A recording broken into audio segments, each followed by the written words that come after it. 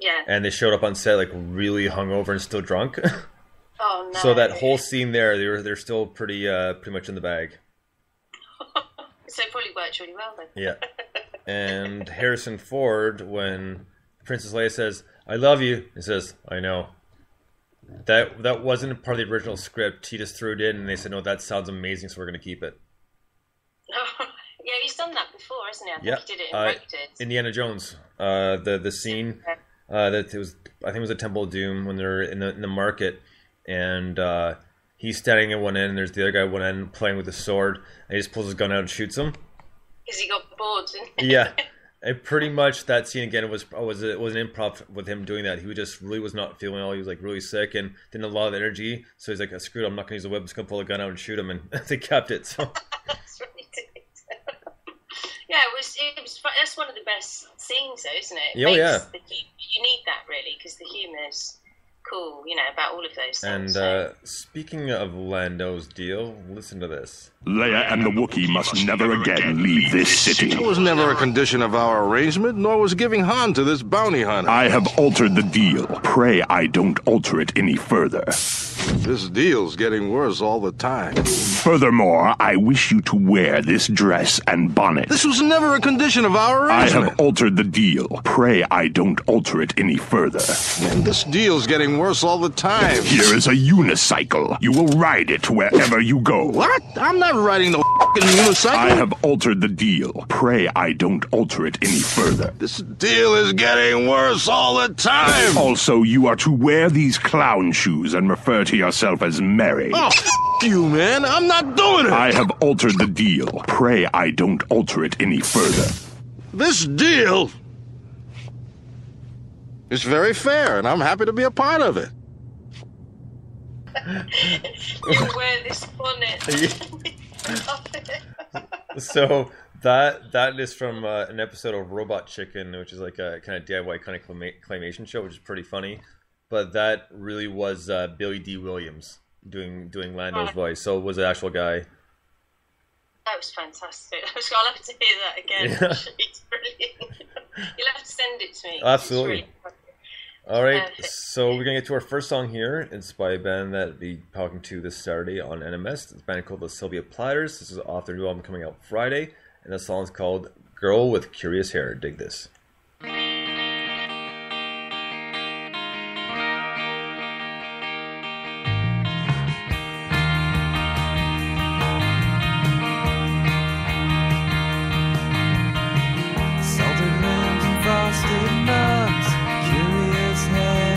Of love, I caught a glimpse from the other side. You know I dream of you as the sun did rise.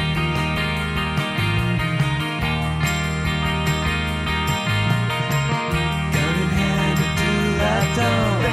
Child face killed the been so long until you switch the train on your train of thought.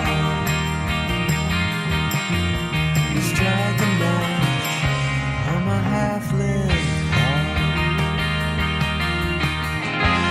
Wear me out sometime, you wear me with pride. I'm sticking with your heart, baby. You're sticking with mine, oh mine.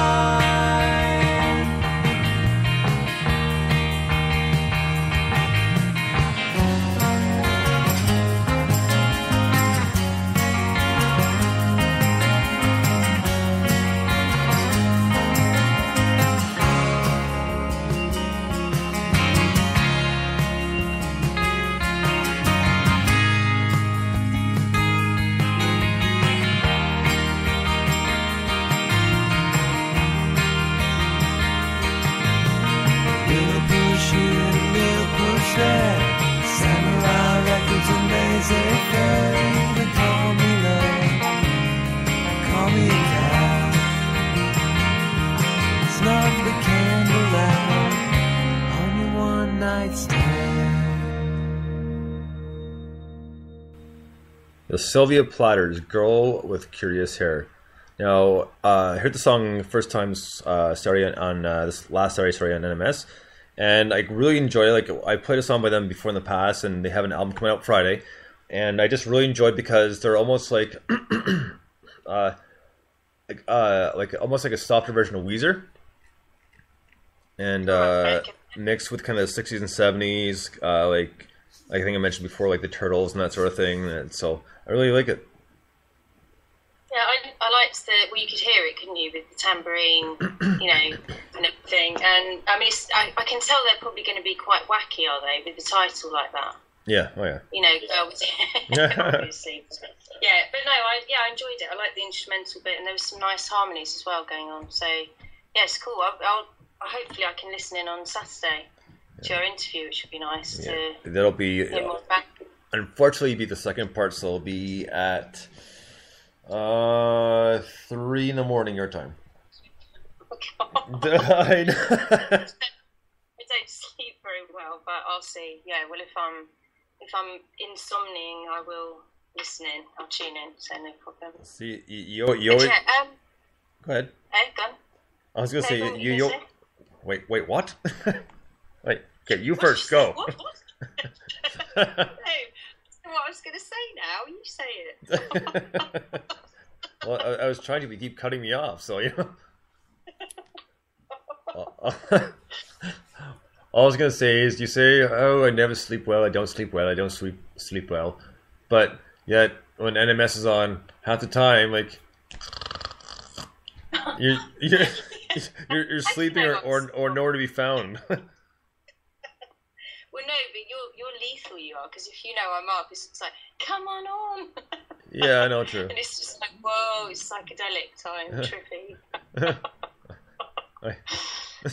So what are your thoughts? Did you play with Lego as a child? Yes, I'm glad you had Lego at the end of that sentence.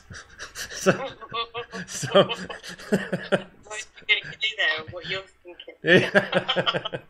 So yes, I played a lot with Lego, and I haven't in a long time, but yeah, I know I used to get the box, so you make like the planes and different stuff, and just kind of have fun and make stuff that doesn't make any sense at all, but was fun anyways.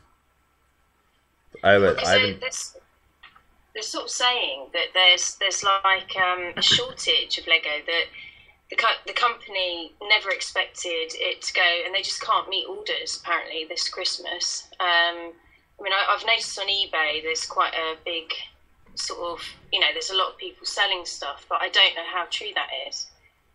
Have you heard anything from Canada or anything? I've heard absolutely nothing, but that's maybe because I don't listen to the radio at all, so I'm not sure they're taking them by the radio, and I haven't really seen anything on TV at all or heard anybody talking about it. So it's definitely possible, but I haven't heard anything. Okay. Well, did you know that it was more than 50 years old? That I did know, yes. And You then did know. there's also what, Legoland in California. This what? A place called Legoland in California. Oh, yeah, I haven't been to. We've got one here as well, but Do you really? it's supposed to be really expensive to go, and it's.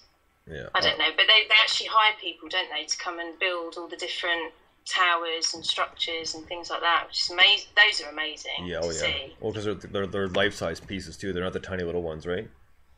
Yeah, I wonder how long that takes. Oh, I couldn't even imagine. But no, I don't think I'd have the patience for it. Well, no. I mean, I can remember building little villages and things like that, and you were made up if you had a little figure. But I think the figures go for quite a lot of money, don't they? Yeah. Individually, I think that's what people tend to collect, don't they? Collectors and things. So. Then there's of course the times when you step on the piece. It's like, son of a Oh yeah.